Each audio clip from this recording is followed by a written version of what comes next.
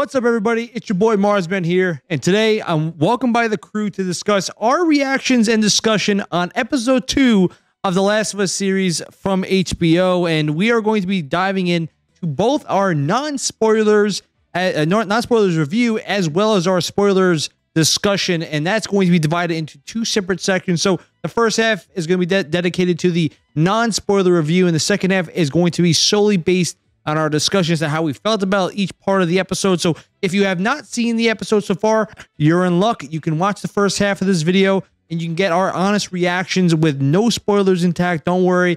And if you have watched the video, you can watch the entire thing and see how we felt on the ratings as well as how we felt on specific parts of the episode. And I highly recommend that if you haven't seen it yet, you want to watch it, watch our first half and then jump back in again and check us out. See if your feelings are the same as ours on the overall concepts. But I want to get us started with a non-spoiler review, and basically I want to just get your first impressions. And I'll start off with first. Essentially, I thought this was a solid episode for the most part. I thought that they gave you some pretty good moments. This was the time that they're out of the QZ, and obviously that just means that you're out of the city itself. You're out in the wild, right? Essentially, this is the place where there's no safety, no security whatsoever. This is just the Wild West, and essentially you need to go and just try to survive. And I think for the most part, they matched the atmosphere of what the game was, right? They made it feel like, yes, danger's around any corner, and that could be a pretty bad thing for anyone. And I thought that that this episode did a good job overall with characters like Tess really getting a lot of airtime here, obviously with the trio, Tess, Joel, and Ellie. Overall did pretty well. I thought the dialogue was pretty good. I think the special effects of this episode really shined in a lot of the things that they're looking to do. And I thought that it was overall a pretty great episode. And this is not a spoiler, but I'm sure if you've seen the preview, you saw the clickers, right? The clickers looked fantastic. They looked legit. If you played the game, you're just like, that's horrifying to see in real time. And obviously the fact is, like, the voice actors were the same from the game. So it kind of brought back those memories of the voices that I heard when playing that. And I thought that they had a pretty solid ending as well. But I want to get your guys' impressions. I want to start off with Hockey first. What was your overall impressions that you saw from this episode? Yeah, so I thought it was a good episode. Could have been better. We'll get into that a little later. But I thought it was a good episode. I thought the visuals of the overgrown city once outside the QZ. I thought the look and the sound of the clickers was very good as well. So both that and all 3 actors or the Joel and the 2 actresses, Tess and Ellie, so far have done a great job. So I wanted to definitely highlight that. And one of my favorite people right now is Ellie. I think she's a smart ass, which I guess she was in the video game, and I think it is very, very funny. So overall, it definitely was a good episode. Could have left some things out, but I'm gonna give it 2 thumbs up. Yeah, so Angelica, what'd you feel like your first impressions were of this episode? Yeah, try not to go into spoilers, but I actually like this episode more than I like the first one. And we'll go into kind of the specifics why, but the dialogue between the characters, like Haki said, is really, I think, the best part right now that we're seeing. And, you mentioned we saw a new infected. If you haven't, clickers are introduced, which is a really, really strong scene with them. And again, I just like the scenery. I think the people who, whether it is green screening and kind of a mix of actual rooms and green screening, they've made the environment look really, really strong. And the show has done a really good job in the first 2 episodes, especially this one, in creating tension. And that's what you kind of need in The Last of Us. And they do a really good job of doing that. And I think you got a mix of a lot of different things. There were some things that they changed, which I know we'll get into in the spoiler stuff, that is different from the game, which I don't think is a bad thing, because guys who have played the game, like Marzzman and myself, who are very familiar with the game, it brings a little something new. So you don't know every detail that's about to happen. So, it kind of gives new people something to look forward to and veterans to look forward to. So I was impressed. Yeah, I mean, the key thing is that you look at this episode, a lot of people you'll get like varying kind of like feelings that they had toward it. But that's why I want us to transition to our ratings and what we feel. And Angelica, I'll jump back right to you first. What would you give this episode? Like, what rating would you give it? Yeah, so last week on episode 1, you guys go back, I gave it a 9, and I'm going to give this one a 9.2. I think it's better than the last episode. Not as craziness, obviously, with the first scene, but I thought the pacing was really good in this episode, and the characters are really good. And I thought a real hero of episode 1 was Sarah, the daughter. And I think, Tess and Ellie really are good in this episode. And so those two... there are some things that, again, were a little bit, we'll talk cringeworthy, is probably the best word to describe it. And it probably would be higher. I would have it out of a 9.5, but some of the kind of dumb aspects and cringeworthy aspects lower to a 9.2 for me. But a really good, strong start. Usually the second episode, you're worried after a strong first one that it's going to dip down. But to me, I actually like this one. Also, we'll talk about spoilers. Some of the scenes were really good. Yeah. So, Haki, what's your rating here, man? Yeah. So I almost dipped it into the high 90s, the high 80s, but me and Langella Killer pretty much flipped. Last week I gave the first episode a 92. This one I'm going to give a 90. It definitely did deserve to get up into that high value rank.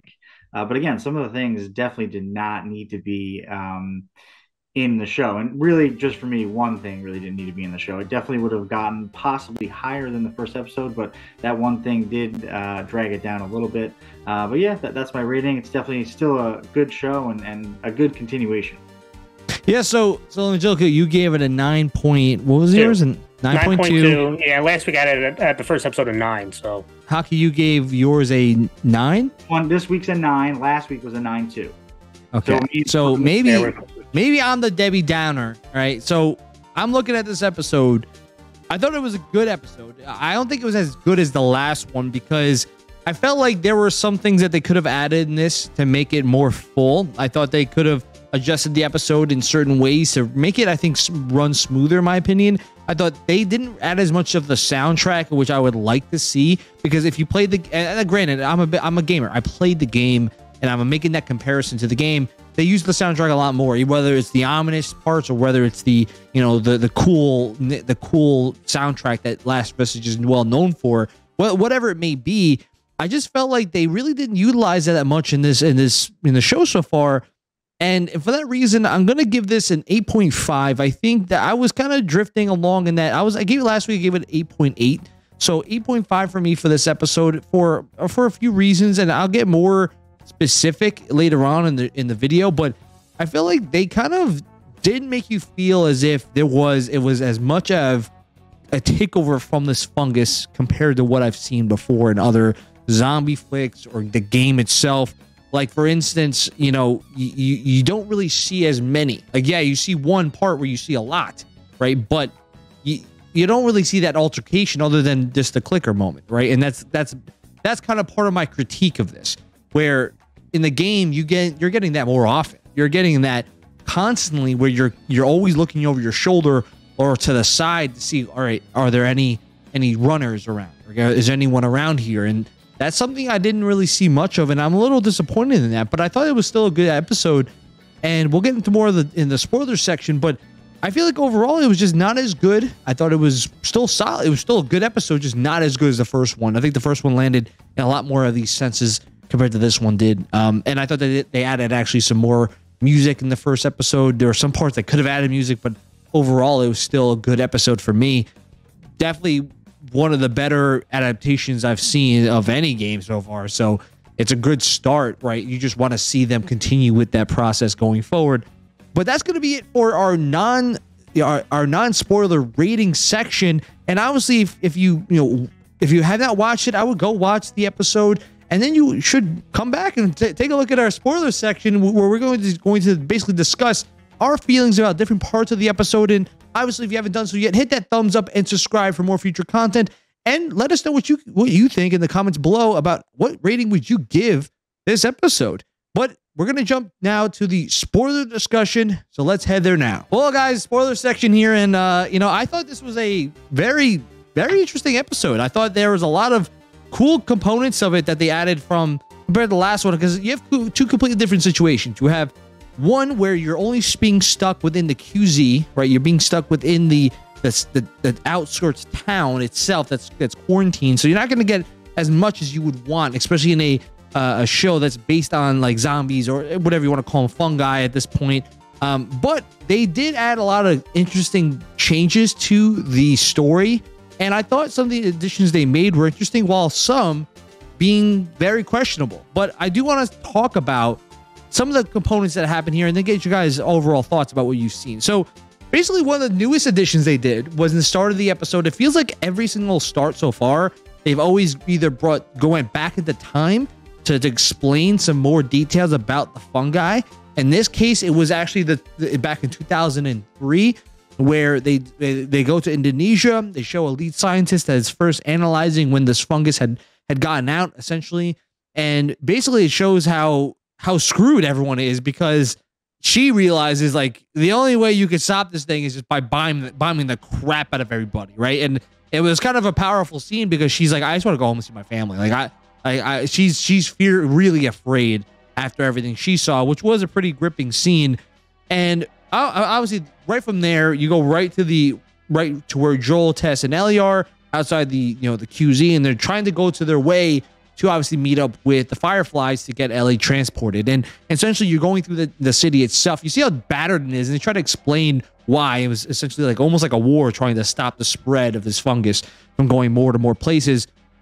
And I think the cool thing is that when you're looking at this part of the episode, it was mirroring to what we saw with the game. The game was almost identical in a lot of the facets. There's parts of that map that look like just like the game, and I can like pinpoint where they're going. And I was like, yeah, this part sucks. I remember watching this yesterday with Langella Kill and my dad, and I was like, yeah, this part sucks. I remember this part in the game. It was pretty horrible.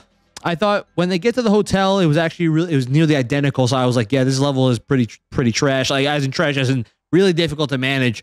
And the only thing I'm a little like leery about with this part of this first half was they changed I guess the feeling of you're not really combating as many zombies or runners as you normally would. Like, and I get it, in the game you're trying to have people do more, right? That's kind of the point of the game, right? But I'm a little like, I do want to see more of those interactions. Like, one of the most intriguing parts of Last of Us is the fact that you have to always sneak around people and everything, and it feels like they didn't really have that, right, as a component of the show. It was kind of like seen with the clicker, which we're about to talk about, but that part was not really seen as much. Like, yeah, clickers are pretty messed up, as you can tell by the show. Extremely strong, dangerous. They can kill you in an instant, especially in the game. But runners are also dangerous, but they didn't really show the interactions as much as I would want. But I thought they added another twist where they have it where the fungus is all connected. Like, it's in the minds of everybody, where it's almost like that hive mind moment where if you step on a piece of that fungus, it could then telepathically tell everybody else that is controlled to, hey, go to this location and take care of these people. So they added that component because that wasn't in the game either. And obviously the thing is that they kind of changed up some of that part, which I get, which is not a bad idea. I just felt like having some of those zombies or runners be in part of that, like the hotel section and all that. Like, it was like once you're in the hotel, they just skipped right to the part where you're like, all right, we got to climb up the stairs like for 10 floors. And like in the game, like you're doing a lot of stuff to that point. And I get it. You have a certain amount of time you got to do things, but like you could have like maybe, taken some time to show some interactions and being like, just some of that stuff. But I want to get your guys' opinion, at least in the first half, because that's where I would kind of cut off. Once they get to the hotel and they see the crap load of zombies chilling on Main Street. So, Angelica, I'll let you go first, and then Haki. What did you feel like in this first half? What were the things you liked and disliked? Well, I do like the big intros of both episodes so far. It feels, again, I don't know who came up with these, but it definitely feels Chernobyl-like when it came to the first episode, which was the scientist talking, and the second one where it's the scientist evaluating a human that got infected and killed. So I actually really like the intros. I think they really set a strong mood each time when we start these episodes. So that was really great. I do kind of understand what you're saying, but I am going to kind of counter with the fact that you're going to get more of that in a video game than in a TV show because time restrictions and stuff like that. And in a video game, like you mentioned, you got to do more things, right? So like that's the difference between the video game and the show is you're doing it and they want to keep you entertained that way. Versus the show is kind of like hinting like that's going on. But I do kind of get what you're saying about having more interactions. I do like the fungus linking thing, which is new, and it's actually real. I mean, fungus actually do that in real life, so they're trying to bring some realism to that.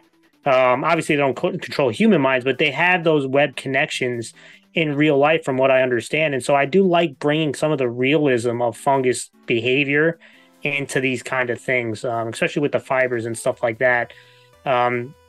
But again, I think the real home run, taken away from some of those interactions you said, is the dialogue. I think the dialogue between Bella Ramsey and with Tess and Joel is really, really strong. And I know Bella Ramsey, a lot of people complaining that she doesn't look like Ellie, but boy, she is doing a really strong job as acting like Ellie. And I do think you have to give her a lot of credit. Yeah, I mean, listen, I'm not one of those people that has to be like, you have to be identical to everything that the game has or else it's just trash. Like, I'm not one of those people. Like, I think one of the aspects that I was big on was, as long as the actor's good, right? They do the character right, then I don't care who you are, right? Like Sarah, yeah, you know, Joel, you know, is not like, he's not identical to Joel. He looks similar, but not identical. Sarah looks nothing like Sarah in the game, but she did a great job, and I'm happy with it, right? I'm happy with how she depicted Sarah, right? It's what I like to see, right? That's the point. Like, you know, having that stuff is fine. I do agree with you. But, Hockey, what did you feel about this first half? Yeah, so I'm definitely in agreement with both of you about the intros to the show. They are very, very good. So whoever came up with the intros, or at least the ideas to the intros, kudos to them. Seeing that scientist, you know, seeing her reaction to what she pulled out of that, you know, dead human, you know, human's mouth was pretty crazy. And then, yeah, you skip to the interaction with Joel and Ellie, like the first one right after that scene, and you can just see how untrusting Joel is with Ellie, and you can kind of see how Tess is like trying to give her a little bit of a chance, you know. So, and yes, I would have liked to see zombies either on the highway or, you know, in the hotel. I do get it, but I understand, just like Langelico had said, you know, the time frame and a few other things that goes into actually making it a show.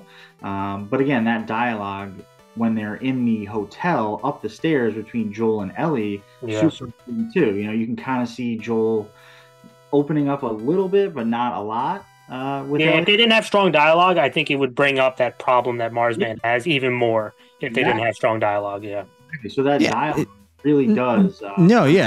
Listen, listen, I agree with you guys that dialogue's great. I just feel like, as a dude that played through the game, I was like, yo, this level sucks ass, knowing how difficult it was. And that's why it only made you feel like, it's like Last of Us, if you haven't played Last of Us before, whether it's the first or second one, Last of Us is like I'm trying to think of the best way. It's like a relationship, like a cycle. Like every time you go through a mission in that game, it's we got to get to this point. We have to get to the top of the hotel, all right? In your pathway to the hotel, it's a bunch of zombies, trash you have to deal with to get to that point. They infected, or the Last of Us lore people are going to hate on you. They're infected, not zombies. Yeah, I keep saying they're infected. Fine. They're infected. So a bunch of infected are in this damn building to get to the place, right, that you have to get to. And it makes you feel so much more accomplished to get to the top. And all of a sudden, just like Last of Us fashion, they find a way to just like, oh, well, that sucks. We can't go that way. That's what the whole point of like that, like I'm saying, because, you know, I remember vehemently when I finally got to the top of the damn hotel, I was like, that sucked ass to get up there. And then finally getting up there, and then they're like, well, we can't go down Main Street because there's a crap ton of infected over there. We can't walk over there. And you're like, I literally went through the top of this hotel so we can try to get to that place, and we can't anymore.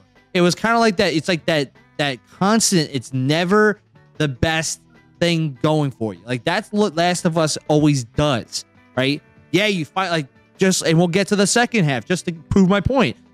Finally so we got to get to the museum, which is in the game even more of a difficult attempt to get through. And it felt like, fine, if we were going to get a lot of the hotel, because a lot of that hotel level was water, right? It was a lot of water and puzzles. So like, yeah, whatever. We can skip, just get to the top. That's fine.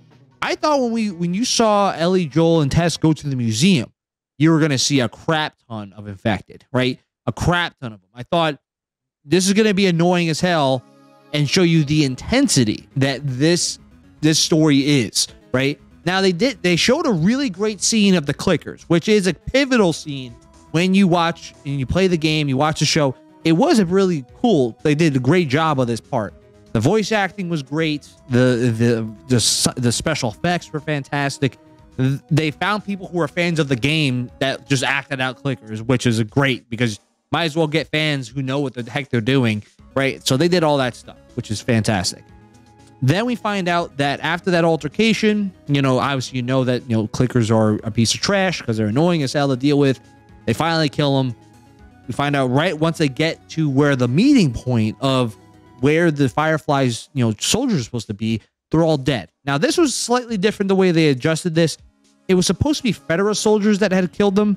And so essentially, because they were looking for people who had escaped, right? They found Fireflies that killed them. And so they said, they were infected and they killed each other and all that stuff. And then when they killed that random infected, his hand was on on the fungus, which now added to the story makes it so that every other infected knows where they are. And now they're hauling ass to that location. Now, the only reason that this is a little different is because Fedra was supposed to be the group that was attacking you. And just like in the game, Tess reveals that she is obviously infected.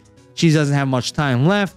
And now she uses this as a kind of a feeling of redemption, right? Because obviously Joel and Tess have done a lot of messed up things in their time as being smugglers, right? So she feels as if this is the redemption for them to at least get some at peace with themselves, and tells Joel, you need to go save her and just save as many people as you can. And that might give you the redemption you want, as well as give her the redemption knowing that, hey, at least I tried to do something to save people. And so she's setting herself up to get killed, right? She's basically saying, hey, I'm going out with the ship. And so she starts setting everything up to explode. And obviously all the infected start hauling ass in the building, right? And this is where the best part of this episode comes in, where, just like the games, you don't really see the games. You don't see what happens to Tess, right? And granted, it was Federal soldiers chasing after him, so you're expecting Tess is just going out blazing, right? That's how it ends. In this one, you see what happens with Tess, and so all the infected are running past her, but then all of a sudden, one infected stops and looks at Tess, slowly but surely walks over to her and starts trying to funnel in the pincers into her mouth, right, to infect her faster. And she can't light the thing, and all of a sudden now it goes into her mouth, and then just in time, as she's about to go, it drops, and then everything blows up. And the cool part was that, the song, The Last of Us tune played just like it did with the game, because it shows you how messed up life is in this game, how everything just goes up in flames, right? And then that's it. That's how the episode ends. But overall, the last part is where everyone would, and even this is all online, all on the internet, everyone's bugging out because obviously we didn't know what happened to Tess in the game. I highly doubt a Federal officer started tongue kissing her and then she killed everyone. But I thought I was weirded out by this part. Now, I looked at this and I was like, okay, I get what they're trying to do. They're trying to get her to go out blazing. But to have her say, all right, the infected want to infect her fast, so let me just tongue kiss her, and then I'll get all the pincers in her mouth because it transfers through saliva. I was like, you could have done that in so many other ways that could have just made more sense, or at least been not awkward, right? It was a little awkward. I felt like I was surprised. I thought when he turned at her, I was like, all right, he's just going to start just eating her, right? Or something, or just clawing her up. And then she was going to just drop it and die, right? But she slowly but surely walks toward her like he finds her attractive or something and just starts kissing her, right? I was just like, you could have had a grenade in her hand and you know what? Ting! And I'm like, I'm going, dog. And then just boom, and everything just explodes. And you could have gotten the same result versus having it be the way that was, which I was a little like, why? Why would you do that? And maybe it's artistic. Maybe it's hey, the zombies, the kiss of death, the kiss of fate, whatever BS you want to tell me. It was a little weird. All right. It was a little weird. So Hockey's been shaking over there. What'd you feel about the second time? I know you want to talk about the makeout scene here. So go ahead, Hockey. What'd you feel? Yeah, listen. So the second part, I think, was part up until that point, because you got to see the clickers, the museum scene was crazy. I thought the sounds that the clickers made. Now, again, for everyone that doesn't know, I never played the game, right? So I didn't know what clickers were. For the people that did play the game, I know you guys were hyped because it was probably exactly like the game, and it gave you the same feeling that the game did. So for someone who didn't play the game, I mean, the sound and the look of the clickers was crazy. They even, after the credits, they began to talk a little bit about how much time and effort they put into the art of the clickers, which was like crazy. They had so many drawings and sculptures of these things, and they looked insane. So I think that museum scene is probably my favorite scene so far of the entire show. But then, they get to the meeting point, everyone's dead. Like, everything up to that point was so fine. Like, not the military, but zombies. So we got to see more zombies. That's cool. Joel caps a zombie. Like Marcilio said, or Marzzman said, his hand's on the ground, so it alerts every other zombie. I'm totally fine with all that. The fungi connected. All that is real cool. Makes sense, too. But that makeout scene, there is no reason, no one can tell me, no one can give me an excuse of, it goes through saliva. You didn't see the grandma making out with the people on the ground in the kitchen. She was biting them like a infected or a zombie. There's zero reason why that zombie should have made out with Tess. It's quicker, dog. It's just like herpes. It's quicker, dog.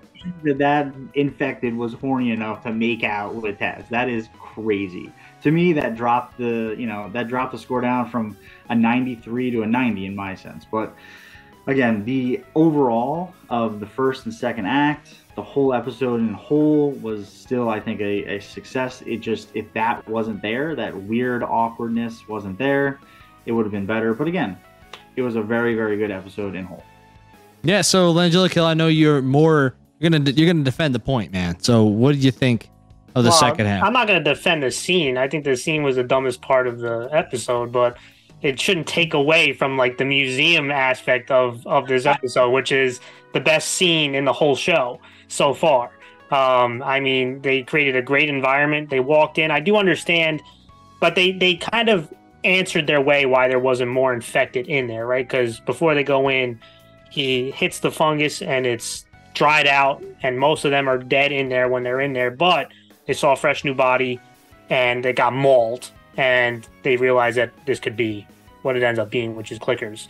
And they, like Haki said, they were so well drawn, the noise, even Marzzman, they talk about the details were just so strong.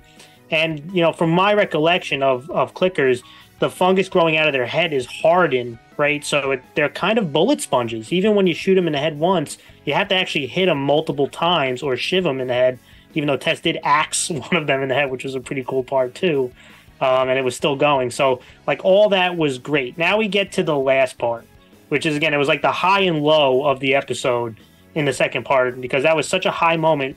They get to the rendezvous point, and these are where it's different, right? You mentioned it was federal officers, which kind of makes sense. It kind of shows that Fedra is outside of the QZ as well, which they do have to go get supplies as well.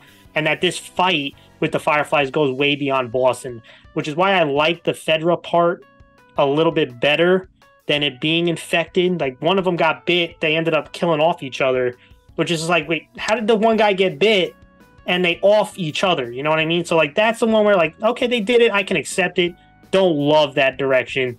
And then it gets to kind of the stupid part. Tess did a fantastic job. It was more of like the details were a little dumb because the Horde is coming, very video game like, where it's like the Horde's here, right? It's in a minute. Instant. They're down the road over there, then they're here, right? So, like, it's a very video game like on that aspect. Tess knocking down the fuel all makes sense. She throws a box of grenades all along the ground, right? Number one, you should probably pick up a grenade or two and go on put that in the pocket. Knowing you have no bullets, you should be bringing bullets. It's like, okay, you need to light this. She takes out a lighter and it's not clicking. You have grenades on the ground. Pick up a grenade and pull the pin, right?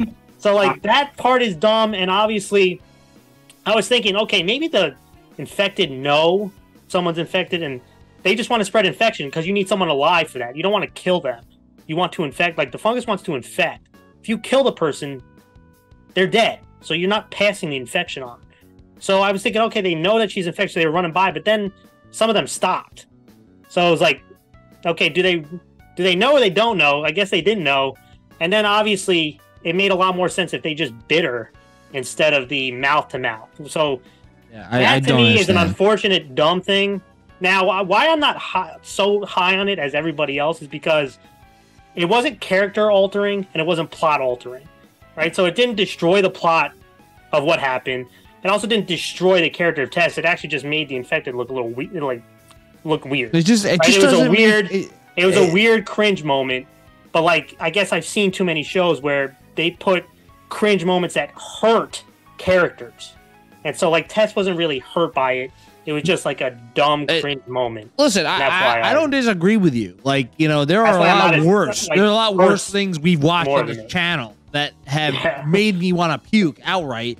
But I was just like, you guys had a great episode, and then you just, I don't know if it's the director from Chernobyl or Neil Druckmann, both smart people who know what the hell they're doing, right? I think they tried to create something disgusting, but it was just like, it just didn't make sense. It just didn't make sense. I guess if the fear is I can get tongue kissed by a zombie in this world, right? I mean, that was weird and gross, but like, damn, dog, you could have had her attacked, right? And I would have still felt like, damn, like I think the lighter thing too. I think the lighter thing was dumb, but like if she got bit and the lighter finally went off, I can even accept that. It's just the mouth to mouth just doesn't really make sense. Just do you could have just had multiple zombies that bite her. And they're like, she's just holding it. Even one. I don't even care if it was one. Drops it, and then that's it. It would literally the same thing would have occurred. The difference is she's not getting her. She's not playing tonsil hockey with the zombie. Like she's not playing tonsil hockey. In fact, like that's not what we're doing. It was awkward. It was awkward and cringe, and that's unfortunate. Again, but I don't think you've said on the show. I'm going to ask both of you to give your grade on the cringe level, because from 1 to Master Cheeks having sex with Maki, which is the 10 highest level you can get to in cringe level. Where does it rate for you? And to me, it's a 5 because it doesn't hurt Tess's character and it doesn't hurt the plot. And so that's why I'm at a 5 for it. I mean, what are you guys on the cringe level? I think it's a 5. Cringe level for like Chief having sex and the kids. From 1 to Chief. There's a wide spectrum there. Chief getting laid. Number 10 is Chief getting laid, and number 1 is like slight cringe. Yeah, where is it on your scale? And the kids kissing are like a 9 and a 10, and this is like a 6. You know, so like it's not. I'll agree to a 6. Let's just hope. Let's just hope the day comes when Last of Us 2 comes out that we're not watching Abby getting clapped. Right? Let's just hope that's not going to be on a TV screen. That will definitely happen, and that will match a top level cringe moment because I don't have to watch her getting clapped. You like Game of Thrones though, so you've seen plenty. But like I don't. That's the scenes. I'm not sitting there like, yo, let me watch this kid clappage going on. Yeah, but you still watch it. Yeah, but I'm not saying I'm not watching the episode. But I'm saying let's not make me watch, because at least Game of Thrones gives you dialogue where I have to watch it. The other one's just like me sitting there awkwardly like, oh, well, she's getting her cheeks clapped. Let me just keep watching this. And with the actual sound effects like Game of Thrones, like there's no reason for that. I was getting nervous. I was going to start seeing the infected clapping cheeks. And I don't want to see that happen. So let's continue. I don't know, man. You didn't give Game of Thrones negative for that. I didn't rate Game of Thrones. I would have given a rating downward because there's too much of that. Well, listen, I want to thank everyone that came out to watch. If you obviously, what do you think about episode 2? And I want you to drop what your rating is and your overall thoughts in the comments below. And the cringe level. And what's your cringe level on that makeout scene at the end? But please make sure, if you haven't done so yet, hit that thumbs up and subscribe for more future content. Obviously, we do a lot of varying type of things on the channel, so we have a little something for everybody. And obviously, you can always follow us on Twitch. We do live streams daily. At least 2 to 3 times a week would be kind of the ideal number that we always hit. So please make sure you try to drop by and drop a follow as well. And you can always follow us on our social media on Twitch, Instagram, and Discord, and that is located in the description below. Obviously, until next time, this is Marzzman from Marzzman Gaming, signing off. Peace out, guys.